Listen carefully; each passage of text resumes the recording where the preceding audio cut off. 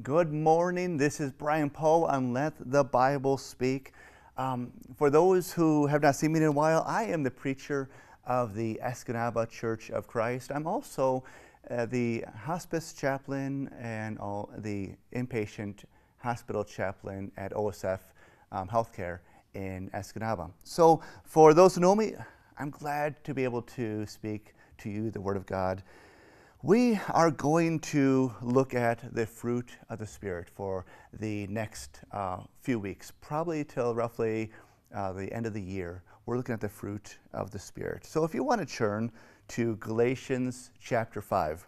Galatians chapter 5 is going to be the text that we're going to be in for a couple months.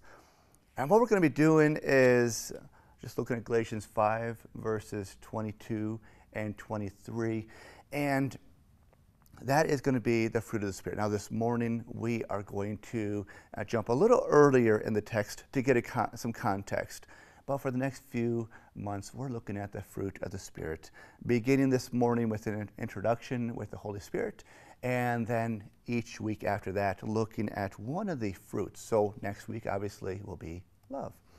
All right, so let's look at Galatians 5. I'm going to start reading in verse 13. So Galatians 5, verse 13, and we'll read till 26. I know I have 23, but we're going to do 26.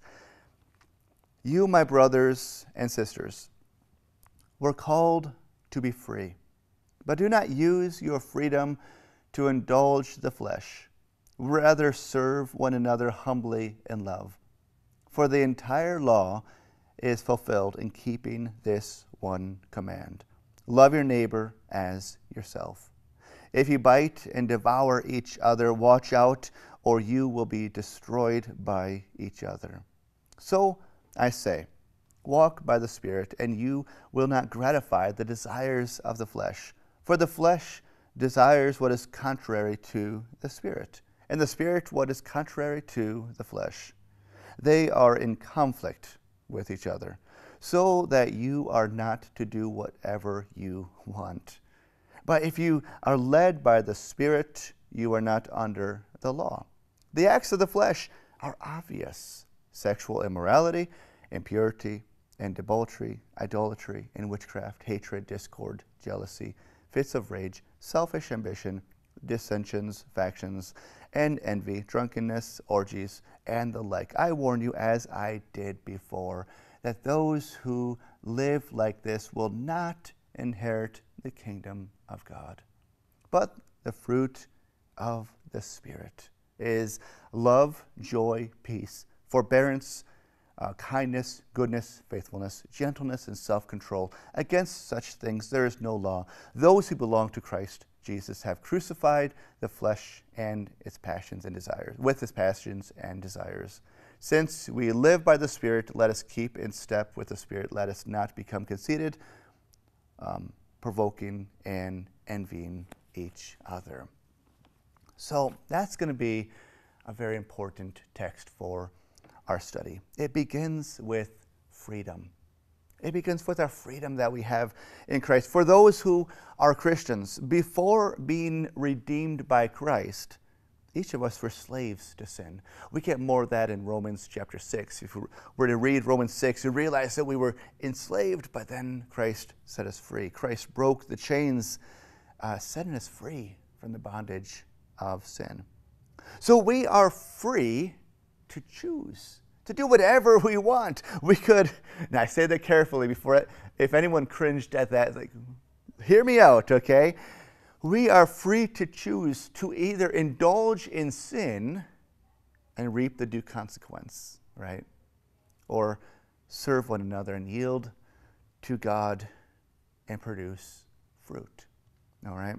God has set us free that we may live a full life from sin, being transformed just a little bit more each day by Him working in our lives. And in this lesson, we're going to learn that that is the work of the Holy Spirit in our lives. This is where I want to begin, because we could start at verse 22 of Galatians 5 and just jump right into love. And next week start looking at joy.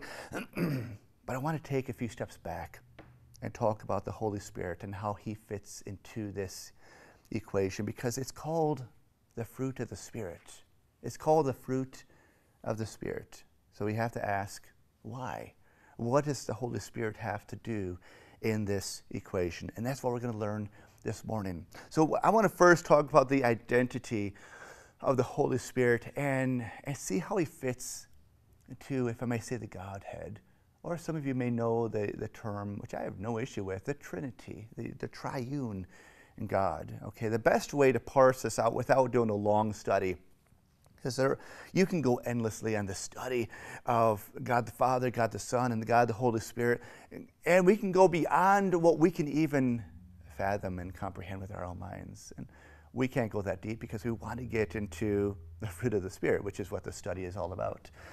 So we're just going to do a quick couple moments survey of each of the persons of God. The first, we have God the Father. And the best way to picture God the Father is he is in heaven, seated on his throne. Okay?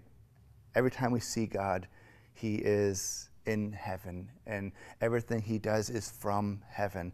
At times, he did speak to some in the Old Testament verbally. We get that.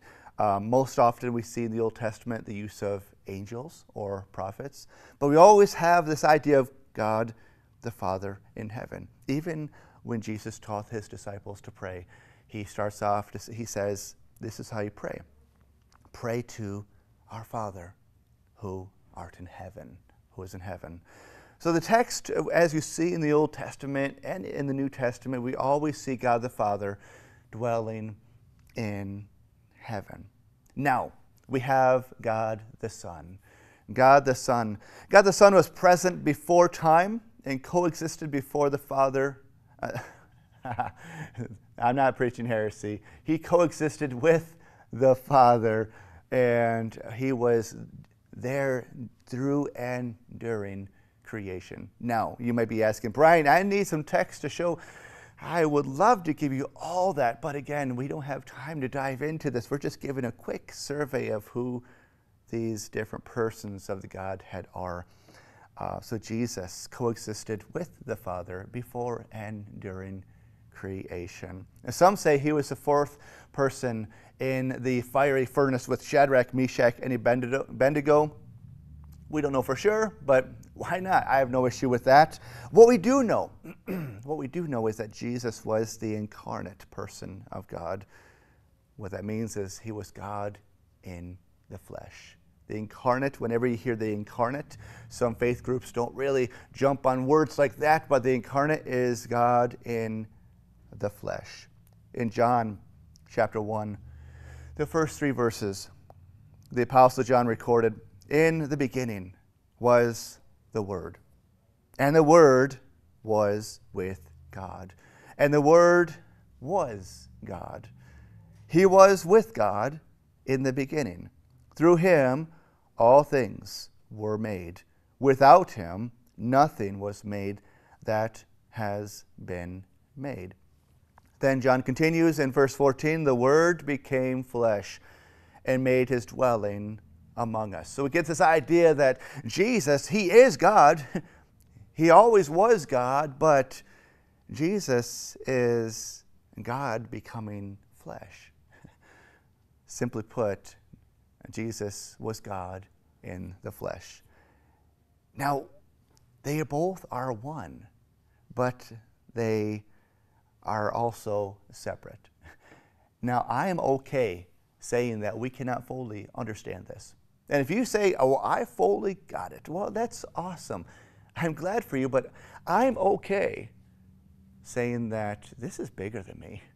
You know, we have examples. I know a lot of preachers use the illustration of an egg, and different preachers use different illustrations, but I read a book, I forget who the author was, but he just put it out there and said, we have these illustrations, but none give us a full comprehension of what this Godhead looks like, of Jesus being a separate entity of God, but yet being God fully also.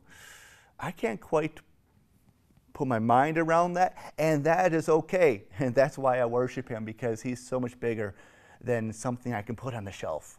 You know, he's so much bigger. Okay, so that's God the Son. Basically, it's God in the flesh. Anytime we see God walking on the earth in the fleshly form, we called him Jesus. Okay? Now, God the Holy Spirit. God the Holy Spirit, the person of the hour. The Holy Spirit is the very presence of God. That's the best way to parse it out. The very presence of God. When God came to earth in the fleshly form, he was called Jesus. We just looked at that. But whenever God, not in the flesh, was actively working on the earth, rather be transforming, guiding, giving strength, empowering, raising the dead, he was called the Holy Spirit. All three are one, but they also are separate in ways, again, that I believe we cannot fathom. I have some good articles. If you are interested in just a little bit deeper dive, like I said, I can't go too deep because this is bigger than any of us, but I did write I believe some good articles helping parse this out and understand the unity, but also the separate persons of the Godhead. And if you are interested in reading any of those, let us know. I would love to send those to you. And of course, we're not going to charge you. They're just an article. Send to email. All right? So the Holy Spirit, from the beginning, I want to start at the best place to start. We're going to dive now into the Holy Spirit a little deeper. We see the Holy Spirit during the days of creation. Genesis 1, the first two verses. Genesis 1, in the beginning, God created the heavens and the earth. Many people know that. Kids know that verse, okay? But the next verse has so much life. It says, now the earth was formless and empty. Darkness was over the surface of the deep, and the Spirit of God was hovering over the waters. The Spirit of God. We have this image of during the creation, while God was setting the foundations of the earth, there the Holy Spirit, God's Spirit, was actively working. Remember how I told you that God, the Father, always resided in heaven, and Jesus was the fleshly form of God when he walked. Anytime you have God working on the earth, not in the flesh, it was the Holy Spirit. And I get that even from the second verse in the Bible. There God is actively working on the earth. It is his Spirit. When there was nothing, God spoke, and the Holy Spirit crafted everything that is. And this is so vital to remember, okay, because this transforming, creative power of our God. Hold on to that idea, because when we get a little further into this lesson and start talking about the fruit of the Spirit, realizing that the Holy Spirit who dwells within us, if we are a Christian, is the same Spirit that crafted the universe into being. And so if you say, well, I can't change, I don't know how God can change, it's like God created the universe through the work, the power of his Holy Spirit. I think whatever you are struggling with, if you yield to God, I think he's got it. I think he can take care of it. Oh, the power of God within us if we yield to him. All right, so moving on from creation, I just wanted to start there because that's a beautiful idea. Knowing that same power of God within you, who wants to transform you, was transforming the world a few thousand years ago. As we move into the Old Testament, I want to show you a couple of things in the Old Testament. Throughout the Old Testament, the Holy Spirit worked powerfully upon men and women like Moses, Joshua, Deborah, Samson, David, and even King Saul on one occasion. Now, it's important to realize that these were temporary moments when the Holy Spirit would come upon, or even just come in a person, but temporary. He didn't dwell with them continuously as we see today through the work of the redemption through Christ. It's a very temporary thing when God, the Holy Spirit, would come upon the people. Joel, however, in Joel chapter 2, verses 28 through 32, Joel prophesied that there would come a day when the Spirit of God would be poured out on all people. And we see this fulfillment in the New Testament. We're going to get to that in just a moment. But in the Old Testament, we have the Spirit, again, just being poured on people temporary, just a temporary presence of God working through, working in, working amongst the people. But then in the New Testament, God says, I want to give you the Spirit. I want him to dwell within you. So now moving into the New Testament, Jesus did speak of this in John 14. We're not going to dive into John 14, but if you want to see an amazing introduction to the Holy Spirit by Jesus himself, near the end of the time, his time on earth, Jesus said, hey guys, I'm not going to be able to stay here with you forever. I would love to. I would love to just stay here, hang out with you, but he did his work. He was going to complete his work through the cross. So he told him, I don't want to leave you alone. I'm going to leave you the Holy Spirit. And he continues through John 14 to talk about the Holy Spirit and how he's going to advocate for us and how the Spirit's going to be with us. I'm so sorry. And work in us, okay? Romans 8, verse 11, we learned that it was the Holy Spirit that even after Jesus, he died and he was in the grave, Romans 8:11 says that it was that Spirit that raised Christ from the dead. Now, that verse continues to say that if that same Spirit that raised Christ from the dead dwell in you, he will quicken your body. And of course, we're talking about what happened on the day of Pentecost in Acts 2, where the Spirit wants to indwell us. That's salvation. He wants to live on us. It's the same Spirit that raised Christ from the dead. He wants to raise us from the dead spiritually. And it was the same Spirit that created the heavens and the earth. Who is the Holy Spirit? He is the person and power, the presence of God active on the earth today. But not simply on the earth. If I could say, the baptism of the Holy Spirit is when God, his Spirit, not only comes upon us as he did in the Old Testament, but in the New Testament and forward now to us New Testament Christians. The Holy Spirit wants to dwell within us. God wants to dwell within us. Jesus said in John 14:20, this is, again, Jesus giving us an introduction to the Holy Spirit. He says, on that day you will realize that I am in my Father, and you are in me, and I am in you. And you just let that process for a minute. Realize that I am in my Father, and you are in me, and I am in you. There's such a beautiful unity. You don't see that in the Old Testament. Like I said, in the Old Testament, you just see the Holy Spirit jumping on, coming on, being poured on a person temporarily to do something phenomenal. Like Samson, the Spirit came and he had this phenomenal strength, or he came on King Saul and Saul started to prophesy. Just temporary times, but what we see as we come into the New Testament is God saying, I actually want to dwell within you. I want to be one with you. I want you to be one with me. And that happens through God being in our lives through the redemption of Jesus Christ. John 14:23, a little later, Jesus replied, anyone who loves me will obey my teaching.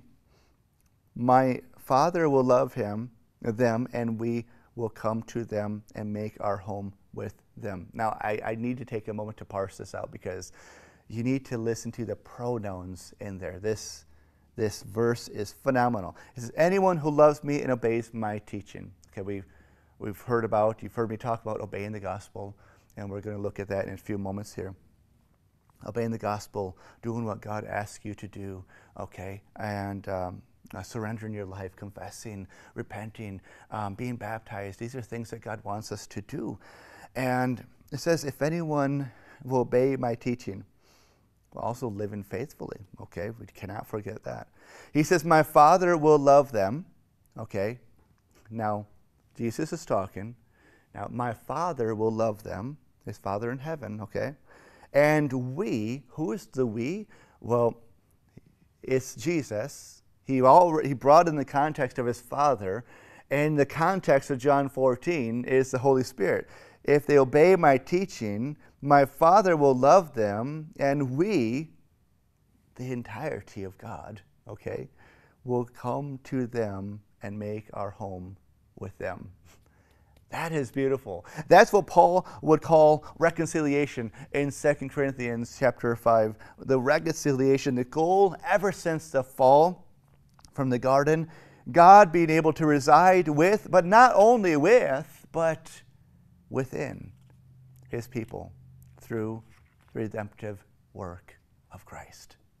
Now, we talked about the Holy Spirit from creation. We've talked about the Holy Spirit in the Old Testament. We've talked about the Holy Spirit, the introduction by Jesus. But now I want to bring it home and talk about how this all started. And we have to go to Acts chapter 2 on the day of Pentecost. Acts chapter 2, the day of Pentecost. We're not going to read through it. I actually am working through the book of Acts in our Sunday morning series in Escanaba. We do record our sermons, so if you're like, I want to know more about what happened on that day, let me know, and I can get you that recording. We video the Sunday morning sermons. But in Acts chapter 2, the people were waiting in the upper room, and we know how it goes. The room, a mighty rushing wind in tongues of like a fire was resting over each of them, and then they all started to speak in other languages, but what we did not see with our physical eye, what they didn't see is the Holy Spirit rushing and dwelling within each and every one of them. And that is what we call the baptism of the Holy Spirit. That is the beginning of God saying, this is it. This is how I want it to be. I want to live within you. I want to be a part of your life, but you have to obey the gospel. Now, looking at that day and how the chapter continues, many of the Jews previously, we know, rejected Christ, and they saw Peter, and Peter responds to them and tells them, hey guys, so Peter tells these guys in Acts chapter 2 that Jesus was the Messiah. Jesus was the Messiah, but they killed him, okay? Peter told them that even though they rejected him, God had made this Jesus Lord. Peter told them that Jesus had raised from the dead, and now he was sitting on his throne in heaven. Now, as we see the chapter progress, that is where verse 36 comes. And then 37, the people, after hearing this, it says that they were cut to the heart. One gets the idea that they were starting to believe and realize that Jesus was Lord. So they asked Peter, what must we do? What do we have to do to fix this? If you want forgiveness, and if you want the Holy Spirit, as we see the next couple verses, Peter says you need to repent and be baptized. Because what we have here is a people who were beginning to believe, and they understood that they had to confess, make Jesus Lord. And Peter says, if you want to finish the deal, if you want forgiveness, if you want the Holy Spirit in your life too, repent and be baptized in water, and you will receive this amazing gift. And 3,000 people turned to God that day. That's salvation. That is salvation right there. The question now is, what happens when the Spirit of the Almighty God dwells in your heart? Because we just brought it to, now we know this amazing Spirit from creation. We brought him forward, and now we know how to get him, God, in our lives. We believe, we make Jesus Lord of our lives. We repent, we're baptized in water. That's exactly how it happened for them. Now, if we obey the gospel, we can have the Spirit of God in our lives as well. Now what? That, my friend, is when transformation starts. That's when fruit starts. How can we possibly have the amazing Almighty God living within our lives and not change. And not change. Galatians chapter 5, I want to read it again. Now that we got some context, now that we got a good introduction on the Holy Spirit, the fruit of the Spirit, what God wants to do in your life. The fruit of the Spirit is love, joy, peace, forbearance, kindness, goodness, faithfulness, gentleness, and self-control. Against such things there is no law. These virtues, these things are the core nature of our God. And as we live as Christians, we start off as babes, but then we allow and yield to God and allow Him to start working in our lives. And these are the things that we slowly should start to grow. That is why this series this is Christian maturity, growing in God, Christian maturity. God wants to transform each and every one of us. I think this is a good place to start. Read this list this week. Next week, we're going to be looking at love and how God wants to work love into our lives. I want to tell you real quickly about some resources we have to grow. We have a 7-part series. These lessons will help you grow. They start with just learning about God and learn how to become a Christian. And if you want to check them out, let us know. We'll send you them for free. We also have a Bible, ESV. I use the NIV. These are ESVs. And we'll send you this hardcover ESV for free just to help you grow. Some of our contact info, you can reach out to us at Marquette Church of Christ, P.O. Box 372, Marquette, Michigan 49855, www.letthebiblespeak.net. And also, I don't know if they have the slides anymore, but I also wrote a few books that you can find on Amazon. But if you want one of my books, you can reach out to me, and I would love to send these books to you. I will be praying for you. I ask that you run to God and say, God, how can I change? How do you want to change me? Thank you so much for tuning in. You have a blessed week. God bless you.